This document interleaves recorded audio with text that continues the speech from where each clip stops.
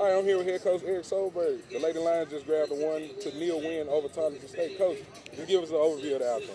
Yeah, I thought we played a complete team game. Our preparation was great this week. We played pretty well on Thursday, even though the scoreline didn't show it. I think today was about me getting out of the way and letting the team lead from within and just take ownership over the result and the performance. And, we talk about performance more than results. And today, we're fortunate the performance led to a result, and it was a great full team performance, the best one we've played yet. And I couldn't be more proud of the team. It was a total team effort, and really, really proud of our staff, from the athletic trainers to you guys to everybody who makes this possible. There's some tough days, but this makes it all worth it. Brisha Musungu, talk about Brisha. Brisha has been the defensive catalyst for some years on this Lady Lions squad. Not having a collegiate goal a season ago to having 2 collegiate goals and the game-winning goal today. Yeah. Give your overview on Brisha and her improvement over there. Yeah, I mean, she was a 2-year captain now for us in her 3rd season.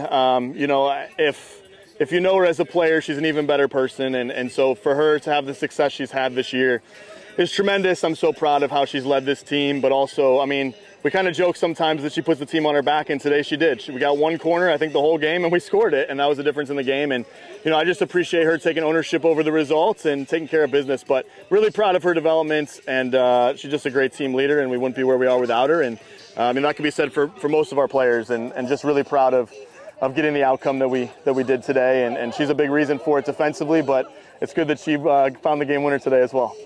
Coach, talk about this game and how this carries the momentum going forward. Yeah, it's a team that beat us 6-0 at their place last year, and so for us to have redemption today and take care of business was immense. And so hopefully we can just take this.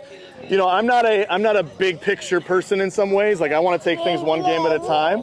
And today, we're just going to enjoy this one for a few days, and then get on a plane. We got 2 more tough teams on the road to close out non-conference, North Dakota State, and we're just going to take them one at a time, make sure we give a maximum effort in each game, and hope we have another feeling like we're experiencing today with getting a big, massive win for our program. I think it's the first time we've won back-to-back D1 non-conference games since 2010, 2011, so it's huge. I think it's great. As a coach, when your team's making progress and when you've arrived, but it's great when you're rewarded for it and everybody else can see it too.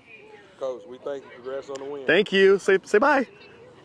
Okay, bye. Thanks, guys.